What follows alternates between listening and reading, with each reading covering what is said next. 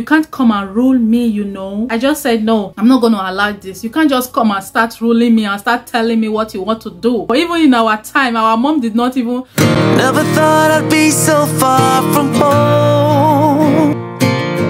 Never thought I had to miss you and I. Hi guys, welcome back to my YouTube channel. In today's video, I'm going to be sharing 7 things I don't allow my toddler do, or 7 things I don't let my toddler do. In case if you are new here, I have a 3-year-old daughter named Priscilla. She's almost going to 4 years. I don't want you guys to take this video as any negative way. All I'm trying to do is just to share with you guys what we don't allow our toddler do. If you guys allow your kids to do this thing, it's perfectly fine. It's perfectly okay by me. We all have our own ways of training our children. We have our own ways of bringing our children up. I perfectly believe we all have our own journey with our children. We are not the same. What works for us might not work for you, or what works for you guys may not work for us. Do what you know that works for you. Do what you know that works for your family. I have decided to share this video because I always got a lot of compliments anytime we go out. Like, people always ask us, how did you bring her up like this, to the extent that she's so calm, she don't do this, she don't do that. And I decided to share this video. Maybe it might also help 1 or 2 persons, or maybe you can see 1 or 2 things to pick from it to add also to your family, or to just entertain you and know what we do here. So without any further ado, let's just go right straight into the video. So the number 1 thing I don't allow my toddler do is nap. Like, I don't allow a day pass by without her taking a nap, because I think it's necessary for her to take a nap, and besides, it makes her healthy and look good. At times when she don't take a nap like this, you don't want to see her that day. Like, I always think taking nap is very, very important for her. I don't allow her miss a day by without taking a nap. We have a schedule for her, like for her going to bed, so I make sure she do take all the nap that she need, all the sleep that she need to help her grow. I just think it's necessary. When she don't take a nap, she don't allow me do stuff that I want to do. She always want to distract me and and all stuff like that. So always have schedule for her to go to bed, even if it's just 1 hour sleep in the daytime. We just let her do it. So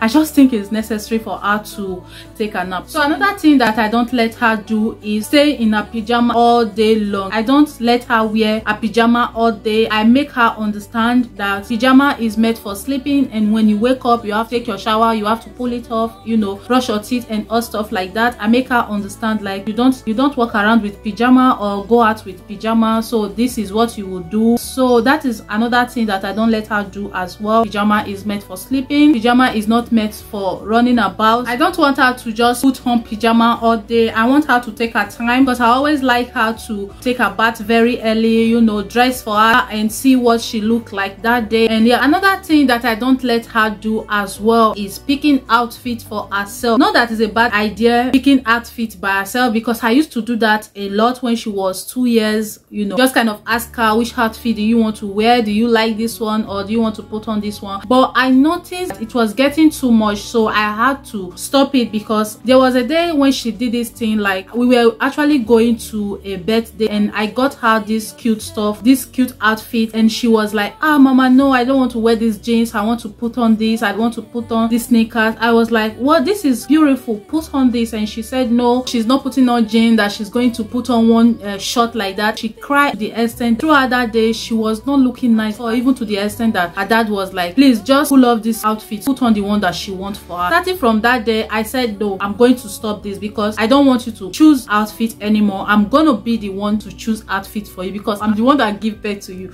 So when you grow up, or when you are like 15, 16, or even from 14 years, you can choose outfit by yourself. But now, stop.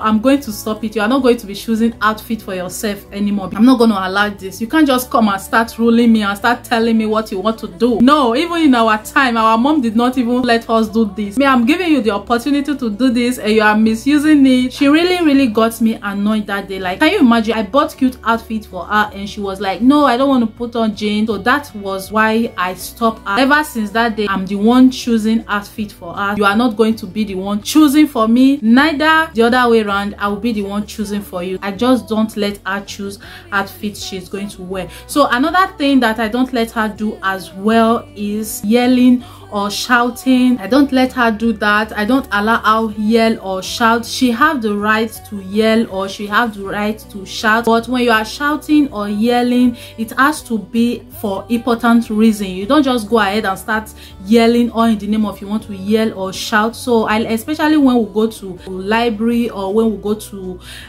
shopping, supermarket, I let her understand that in this place you don't shout, you don't yell, you have to be calm, you know. So if you are going to shout or going to yell, it's going to be for important reason. So yeah, you don't just go ahead and start, you know, yelling or shouting. So I don't let her do that as well. So another thing I don't let her do as well is watching TV. This might be the part that you are not going to agree with me. I want you to see my reason why I'm going to explain. Not that I don't let her watch TV, but if she must watch TV, it has to be permitted from me or permitted from her dad, because there are certain things going around YouTube, because most especially she like going to YouTube. I don't just want her to expose with the things that is just going around now. So if she must watch YouTube, she has to take permission from me or permission from her dad. She might just be watching something, YouTube might just next it to another episode that she don't want to watch, that is not meant for her. So I don't want her to expose by that. If she must watch YouTube, there are a movie that I normally put on for her, Time Out with Monica or Bible Adventure and this other type. I will try to link them on the description box. This is the only thing I let her watch on YouTube. I don't just let her go to YouTube like that, or just go to YouTube and start watching things that are not, you know. Don't let her touch my phone. If she must do that, it has to be permitted from me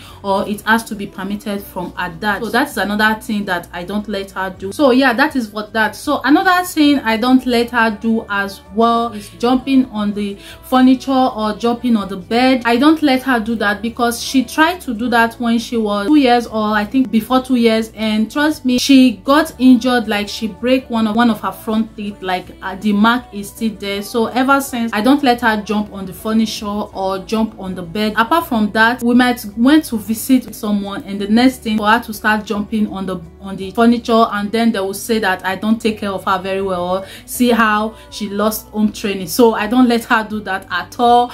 Not at all. I don't let her jump on the furniture or neither jump on the bed. I make her understand that furniture is meant for sitting down, you don't jump on it. Bed is meant for sleeping, not for jumping, not for doing bossing or all stuff like that. So I just let her understand all those things, and like that she's going to understand, she's going to get that into her skull and know that this is not meant for this, and this is meant for this, and this is meant for this, and you don't do that, you don't do this. So another thing I don't let her do as well is taking things from someone without saying thank you. Yeah, I don't let her do that. You know, there are times when our uncles or our auntie give her something, I said say thank you. It's very important. When you collect things, you have to say thank you, and not just saying thank you, you have to look into their eyes, like look into their eyes and say thank you. It's very, very important. Not taking things from anyone without saying thank you. She's such an intelligent girl. When you tell her something like this, she grab it so fast. Like, children are so intelligent. Like if you don't teach them,